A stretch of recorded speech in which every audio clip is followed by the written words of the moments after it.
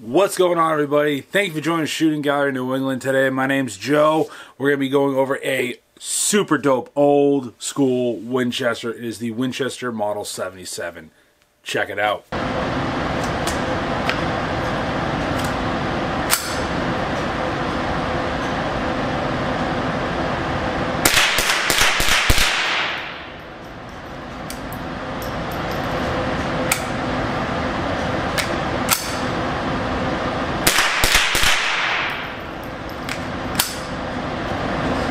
Like I said, guys, welcome back. We appreciate you swinging by. I have to give a big shout out to our lovely employer, Cape Gun Works. Check them out online. They were gracious enough to let me use the range for the shooting footage of this video, so please go on capegunworks.youknowwhat.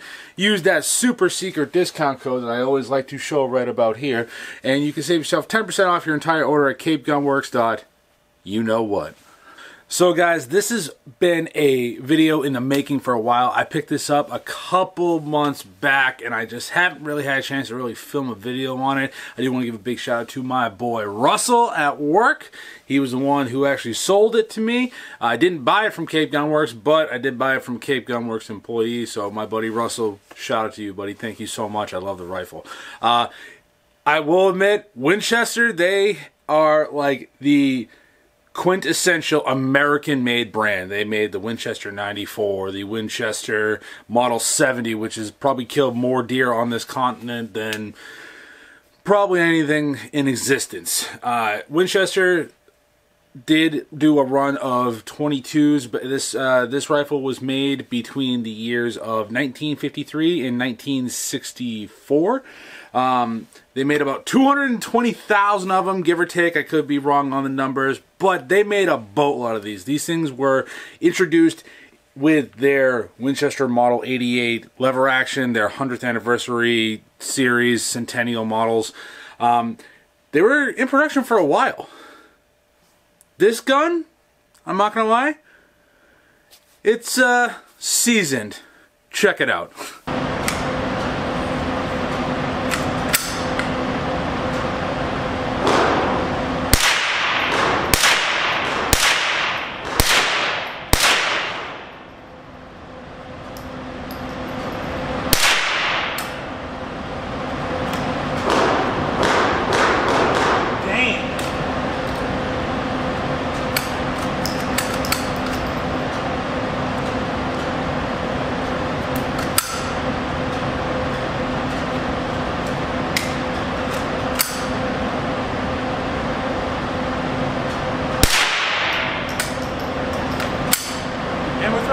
As you can see from the footage, guys, this thing is ammo finicky.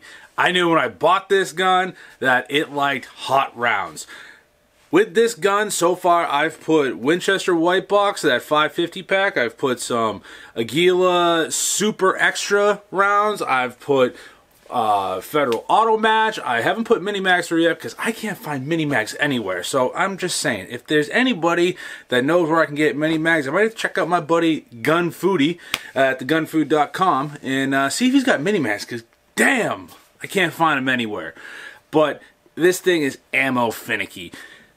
I do like the rifle. It is accurate. It does have some reminisce-esque features of my Marlin Model 60, but it's a Winchester. If it has a stallion on it, you know it's right. Check it out. There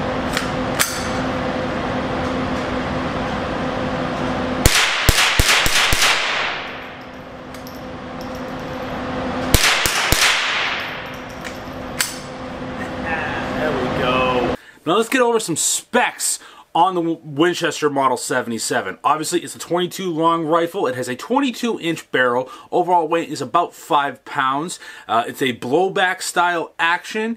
They actually have two different variants. This one is a 8-round box magazine, but they also have a 10 to 15 round, I believe it's a 15-round tubular magazine variant. I don't have that one. I had the box mag. It is a obviously 22 rifle. Doesn't take 22 shorts. Doesn't take 22 longs. It's just 22 long rifle. Has a walnut stock.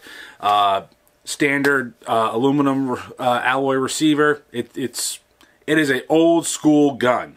It does have the charging handle on the side, like right in front of the receiver. That's why kind of really drew me to it. I do like that older style 22 LR. As you guys know, I love my 22s.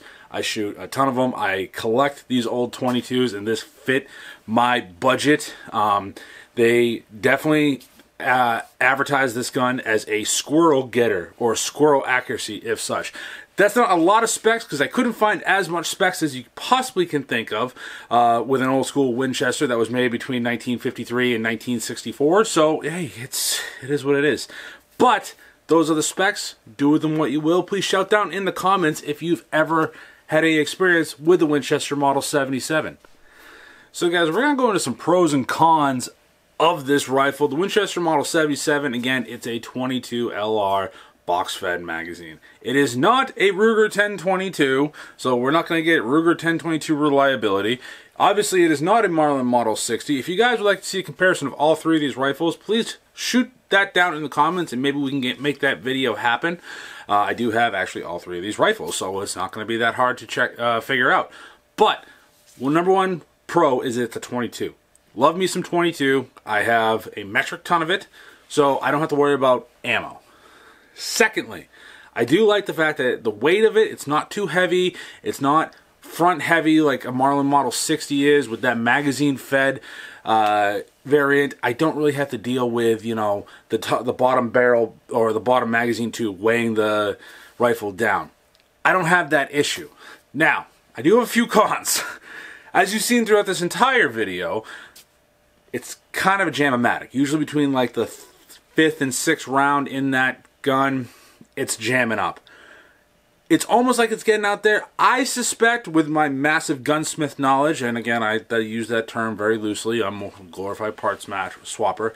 But in my experience, I think a good cleaning with some Aegis Gun Care. Again, guys, use hashtag JoeJuice for 15% off your entire order at aegisguncare.com. Shameless plug. But also, I know Numerich Arms, they are notorious for having every type of part you can possibly think of for these old style guns, so I think it would behoove me to get some new springs, recoil spring, extractor springs, just kind of update the gun. It's, you know, it's not uncommon to replace springs in old Winchester 22s or old Remington 22 rifles. That's just something you're going to have to do down the road. Now, second or third con, I don't know what we're up to, but this is another con. The magazine availability. I've looked high and low, and when I do find them, they're like 50, 60 bucks for an 8-round, 22-round magazine. That's just something you got to deal with. I would consider this some sort of American surplus, but 50, 60 bucks for an 8-round mag, that's kind of steep. When, in reality, my Ruger 1022, I can spend 50, 60 bucks and get a 3-pack of BX 10 mags. So, you weigh the pros and the cons with that. Another pro is I did not spend that much money on it. So, I know you can get these for relatively between, on the high end, $250, low end, like, you know, $190. But, again, it's a 22. It's a trainer. Obviously, another pro is this gun trains you to work on malfunction drills. You know this gun's going to malfunction. So, it trains you to work the action, figure out what's going on. So when you're, you know, if you want to use this as a 22 trainer for some reason, you know you're going to have malfunctions. It will help you with malfunction handling. That can be a pro. Some people think, oh, that thing is a piece of crap. I don't want it. But, again, it's all what your needs are. If you can probably find one of these guns in great condition. Again, I think I should just give it a really good cleaning and replace the springs, and we'll be fine. But pros and cons, that's pretty much what I'm dealing with this rifle so far. So, another good thing is it does rapid fire. I was able to get this to rapid fire. Check it out.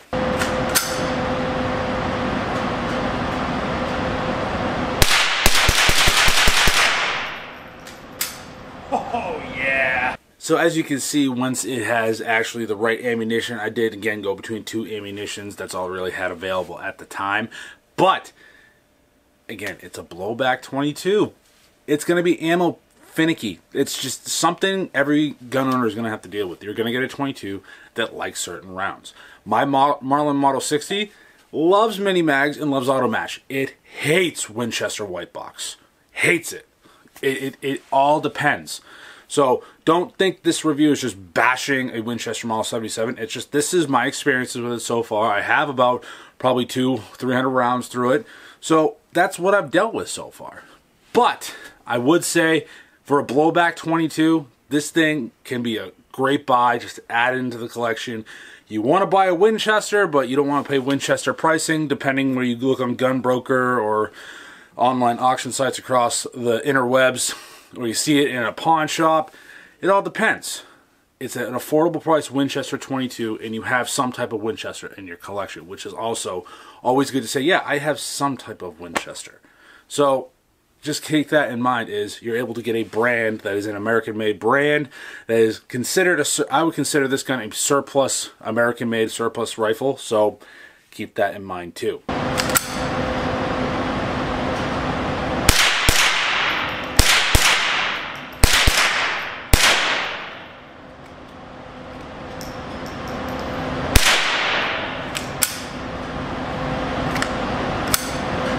So guys, thank you so much for watching today's review of the Winchester Model 77. At the current time of this filming, I'm actually getting ready to go on vacation, go see my dad. So if you see this video this week, this might be the only video you see this week because I'm spending time with my family down south. And we probably won't even be having the podcast following this video. I think it's April 27th. Or no, April 27th, 30th, it's around there. That's the time frame of this video if you're watching this like later on. But at the time of this filming, I'm actually getting ready to go on vacation. So, sorry if we haven't had that much videos this week.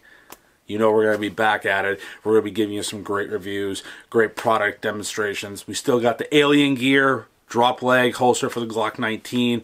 We still got the Warcat Tactical in the waistband holster. We got a lot of stuff coming down the pipe, guys. So please do me a favor. First of all, thank you so much to Cape Gunworks for letting me use the range today for this review. Make sure you use that code right there, and you can save yourself 10% off the entire order at capegunworks.you-know-what. And also, thank you to my friend Russell for giving me such a good rifle. I like this rifle. If I found it again, maybe I'd buy it. I don't know. I'm still on the fence about it. This is probably the first rifle in a while where I'm just like teeter-totter, like yay, nay. It all depends on the condition of the rifle. But stay safe, stay shooting. I'm gonna see you soon. Peace.